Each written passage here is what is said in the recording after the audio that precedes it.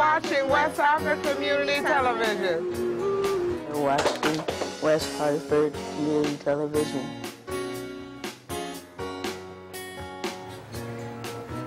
You're watching West Hartford Community Television.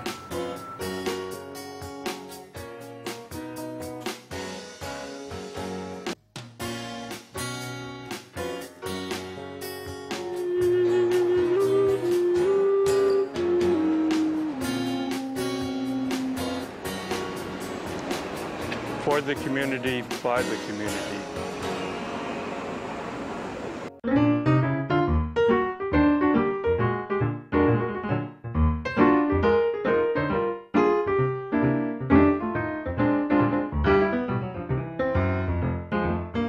Hi, I'm Sarah Connor, and you're watching Life and Style with Sarah. On tonight's show, we're going to be discussing redshirting. Who does it help?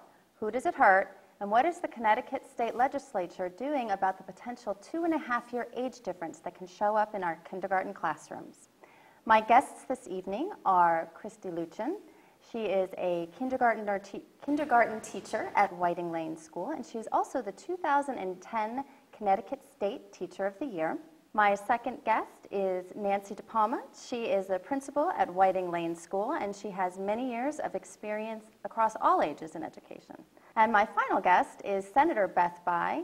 She is a state senator of the 5th District of Connecticut, and she is also one of the well-known and respected experts on early childhood education. So let's first just talk about what is redshirting, for those who don't know. Redshirting, for the most part, is really holding your child back rather than sending them on when they reach their age to go into kindergarten, so that you have a little bit of a period that you can make that decision. Children have to start kindergarten at age 7, so that parents can actually hold them back for a while. So that's basically the concept. Just one minor correction. Yep. Last year, the legislation changed it to 6. 6. Okay. So, but it was 7 forever. Yep. So they have to, by law, start by the time they're 6. You're not allowed to hold them back. And now is that if they turn 7 in the kindergarten year, or they cannot be 7 to start the kindergarten year? What is that? Yes, they can't be 7 after, they have to be 6 in September when school starts. Okay, okay. So 60 Minutes just did a big show on redshirting. There's a lot of news articles and discussion about it. What is the big deal about redshirting? Why is it such a topic of conversation?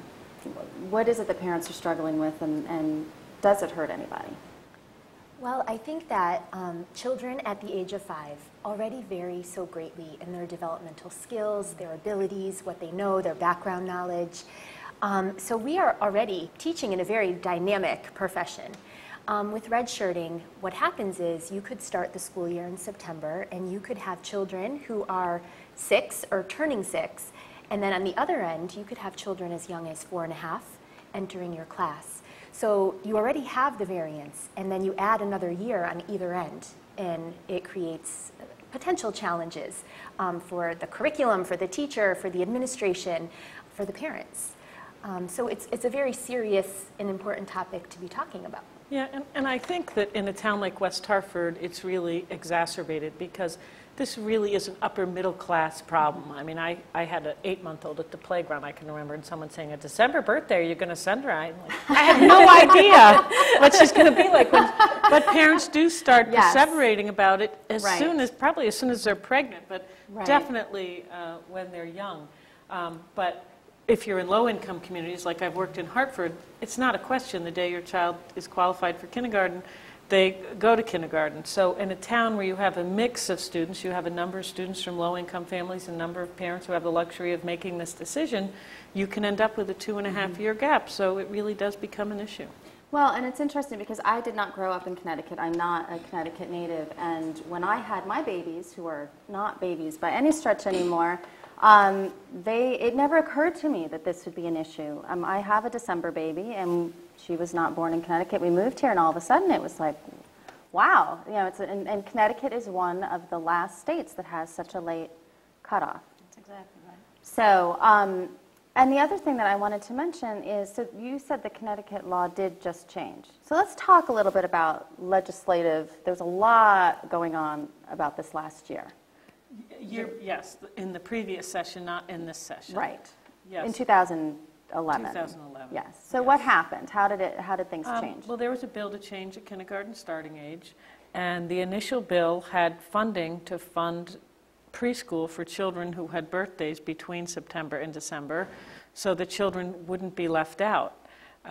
What happened as the bill progressed was the funding got pulled out. So now what would happen is we changed the birthday, but there'd be a cohort of children who were going to start in a formalized education program who would have to wait a whole nother year. And those were generally students who were already coming in at a disadvantage. So once the funding was pulled out, it lost a lot of support for people who were very worried about the achievement gap in that critical time of brain development. You don't want the child to be outside of the formal structure of school a whole nother year. So I think that's when it went downhill.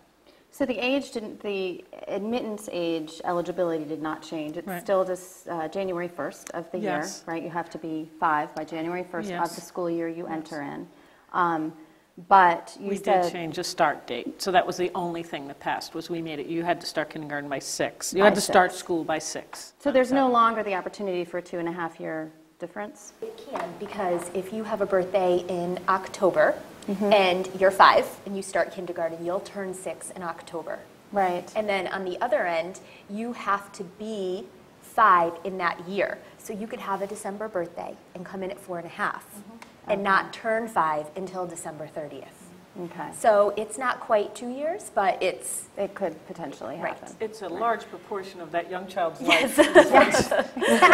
So what does that do as far as trying to, I mean, it seems like the children that are being held, and correct me if I'm wrong, but these are kids that have the advantage of being able to go to preschool as an alternative. So parents will say, well, I don't want them to go, I don't feel they're ready. I'm going to give them another year of preschool. And so they've had another year of formal schooling. They start, and then you have these children that you're talking about where kindergarten's their first formal year of education, period. It's not just they have the advantage of going to preschool, but it's probably a quality preschool program that's got a very standards-based approach that really can give them a lot of additional education that even children who are in preschool might not get. So what you're then is upping the bar for kids who have already been in there. They're getting this added year. So when they come into the average kindergarten class, the average kindergarten teacher, and having been there myself, you look across, and we have a cap of 23. You look across that, you will have students who have had nothing. You will have students who have probably been in there since they were conceived, practically. And then you have other children who have some kind of experience, might have been in daycare, so that you have all of these different age ranges, but abilities, onset abilities going into the kindergarten. It is very difficult for the kindergarten teacher to really kind of capture all of that and really teach them. Basically, one of the main things they're teaching them is how to go to school.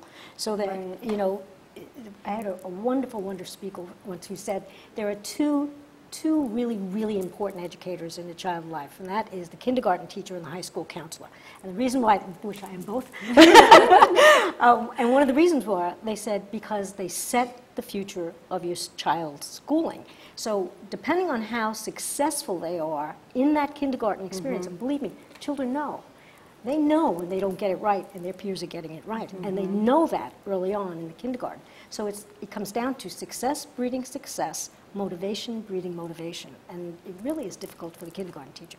So aren't these kids that have already had all of this preschool experience coming into a kindergarten class you're trying to manage across the board, aren't they bored? I mean, they're coming in saying, I know my alphabet, I can probably read. I mean, what do you do with them? Well, one of the challenges is that a master teacher won't allow that boredom.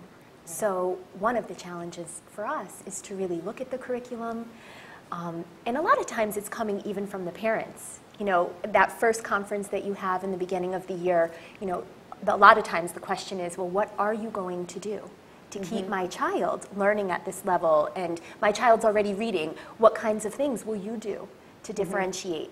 And so a really good teacher is going to look at that, is going to plan for that, is going to create a lot of small group learning opportunities, will use parent volunteers to have book clubs and a lot of different creative ways of addressing the curriculum.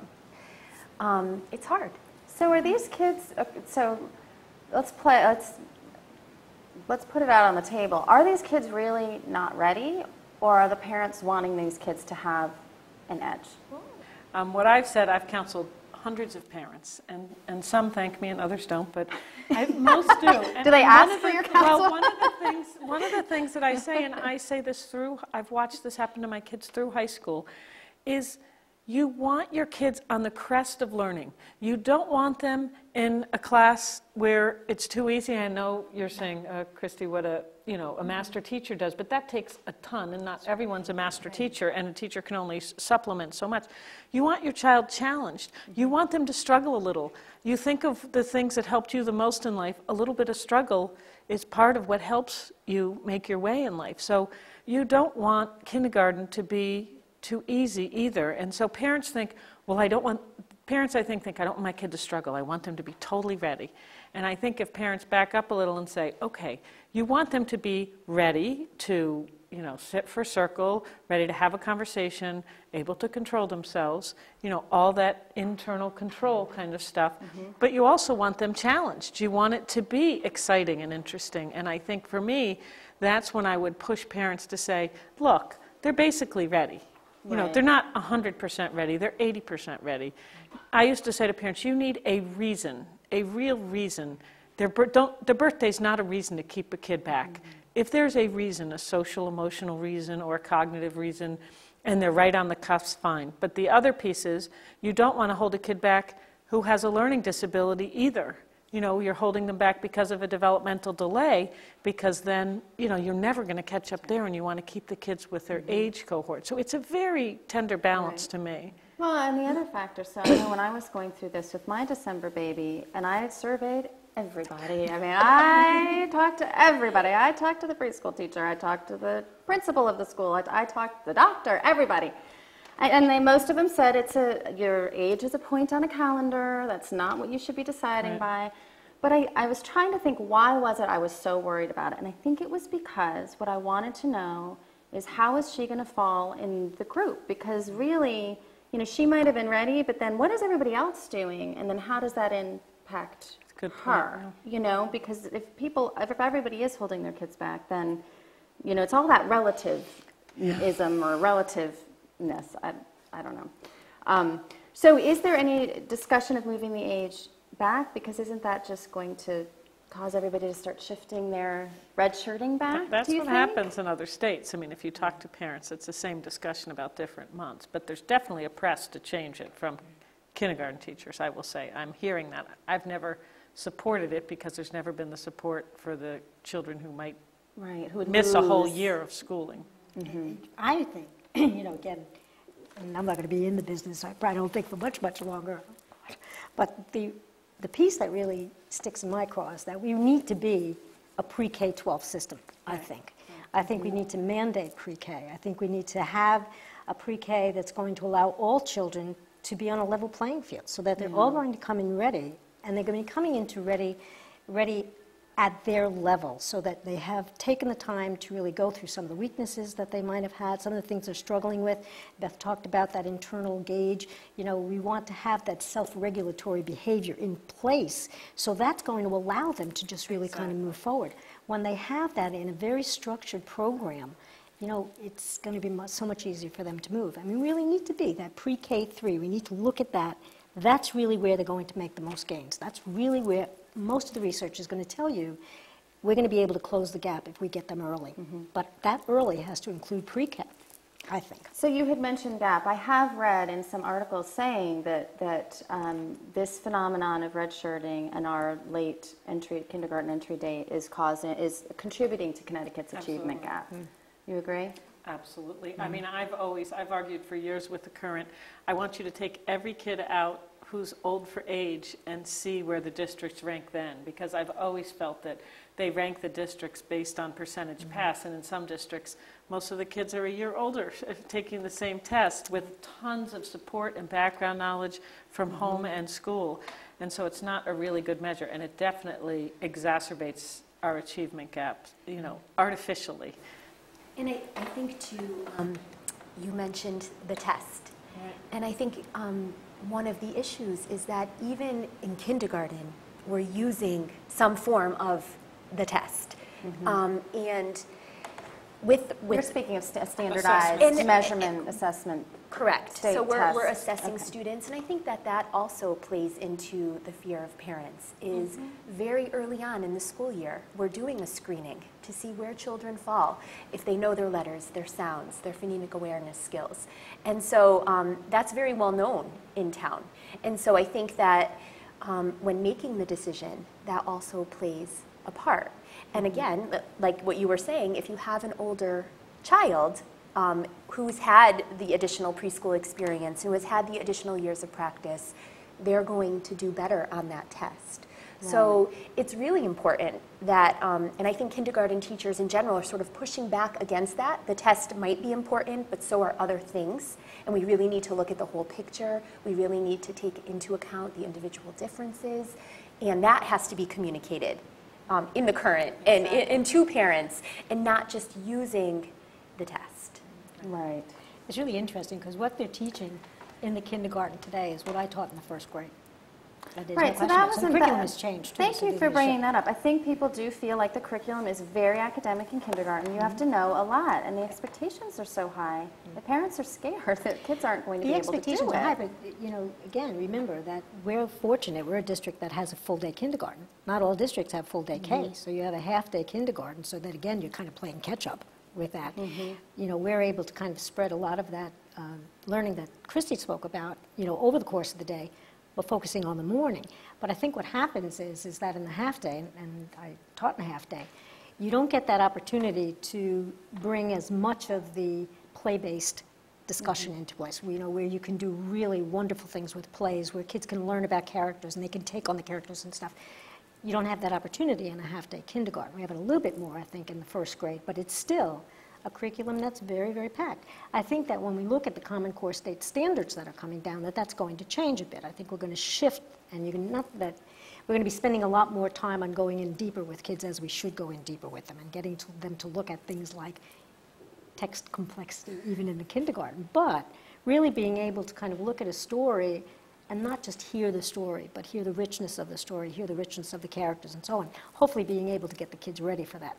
You look at a child who doesn't have that background information, doesn't have that language bank, that word bank, it makes it difficult for them. So that's another part of the job that falls on them. And I think parents need to know what Nancy's saying about taking roles in play, why that's so important, is that that is what's the basis of story. So if kids are constantly moving center to center and not being able to make choices and not being able to take a character and go play in dramatic play, they're missing out on internal controls, on assigning tasks to each other, on that active engagement with each other and with materials that really builds important cognitive skills that I think have been pushed out of kindergarten because of some of the early literacy. And I think we need to shift to an early language and literacy, because what we're finding is certainly in a lot of these urban districts, they are getting literacy, tested, and then they get to third grade and they don't have the background knowledge to go, and when it comes time to add comprehension, the tests fall right off.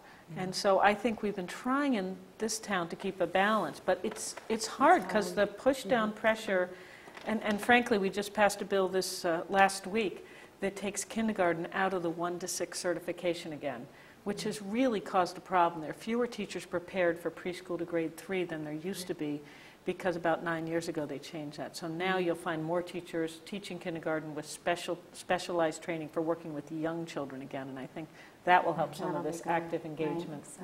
Right. So let's go way beyond, and maybe I'm sure all of you have something to say about this. So someone's redshirted. Let's take both sides. Someone's redshirted. They start old. They have all these advantages. Let's assume they have these advantages. They're rocking the tests. They're doing awesome.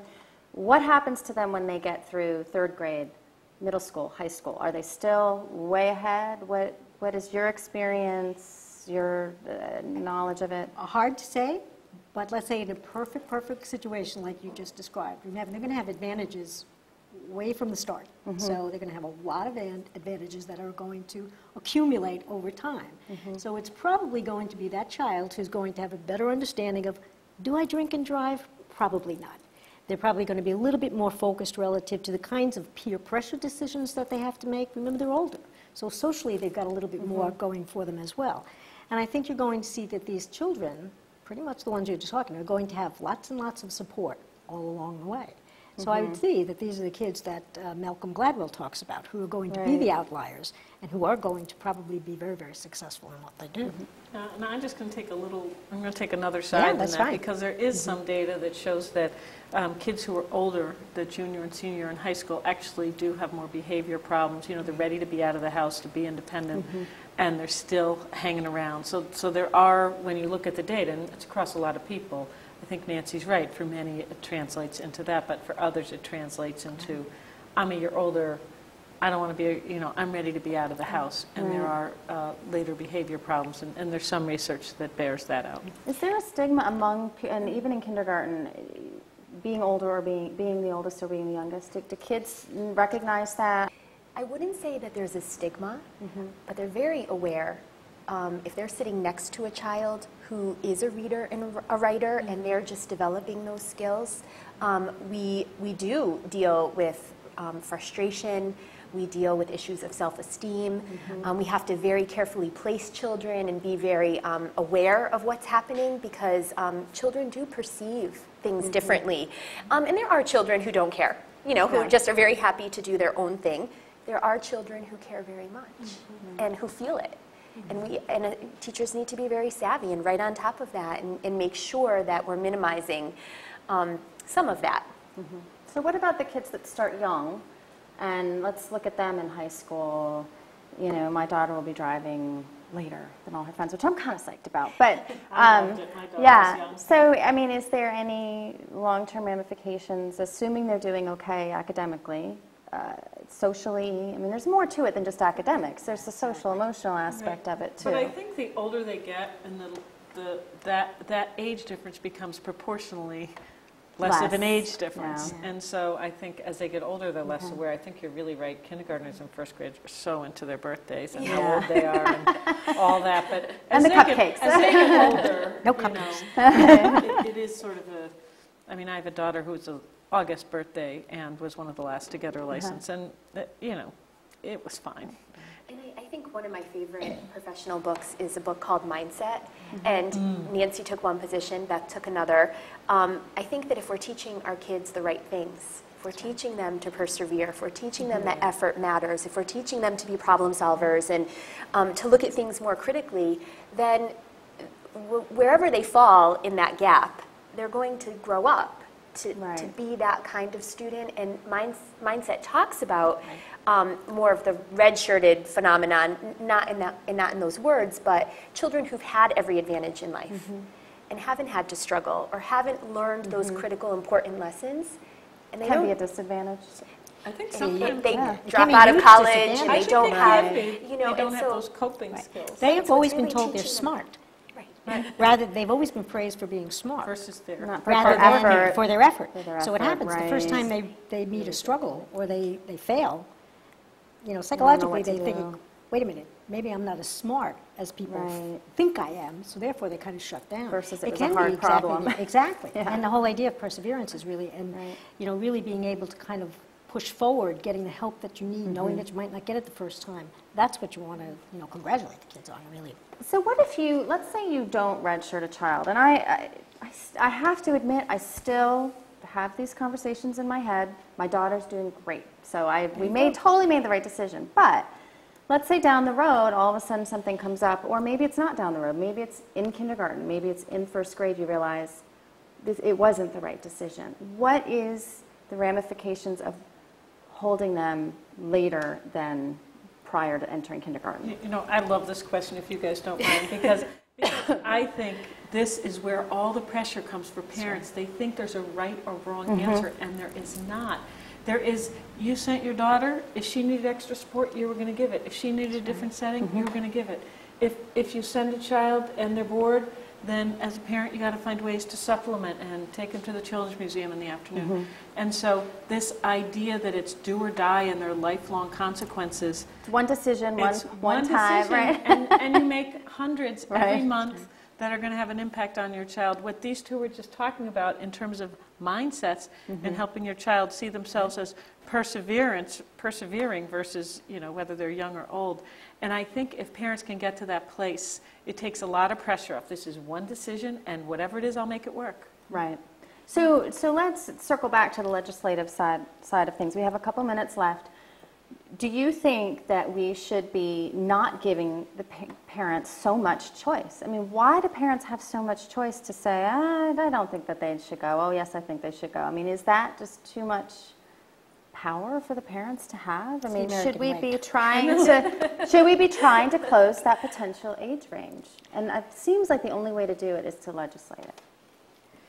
What do you think? The only way to do it. Well, Do you think you should? It is. But I get back to, again, if you're not going to legislate it that way, then we've got to really go looking at a pre-K, K-12 system. So address the period. kids that So aren't address having the their kids. early- That's really what you want to do, is how can we get everybody into a pre-K program that's going to be quality? The only way that's going to happen is if it's legislated that we are a pre-K-12 system, that we do that. Otherwise, we've got to do some other fix that's going to allow the parents who don't have that ability to help themselves, to give their kids the background that they need. We need to help them. And we're so lucky. Listen to these two. This is what I our kids know. This is what our kids and parents have, West Hartford. helping them. Yeah, that's I mean, right. that's what it is. It's a community effort. That's right. Parenting is so hard. It's the most humbling job any of us do, and we need support through these decisions. Exactly. But we also need to know that we can make it work no matter what we decide. So you counsel your parents to just take each child. I mean, when you have those kindergarten open in 30 it's a seconds great or less, question. kindergarten Listen, open house, this is you it. get Nobody the knows question, your child what do as you well as you answer? do. Right. Nobody Right. knows your Exactly. child as well as you do. Well, one of the most important things that helps us with kindergarten registration is an interview sheet that we have. And through that interview sheet, we're going to find things, nuances that we would never be able to find out about it. So even when you're sitting with every parent, who's attending there, you're looking for what are the things that are going to, what are the kindergarten teachers going to find that are going to help their children to learn and to adjust to that kindergarten. And that's really, and encouraging parents to ask for help when they need it, or to be able to help us to know when we have to intervene to give them the help that they need. If you have questions about your child's school readiness, be sure to contact your elementary school's principal for advice and guidance. You've been watching Life and Style with Sara. Don't forget to tune in next time for a brand new episode.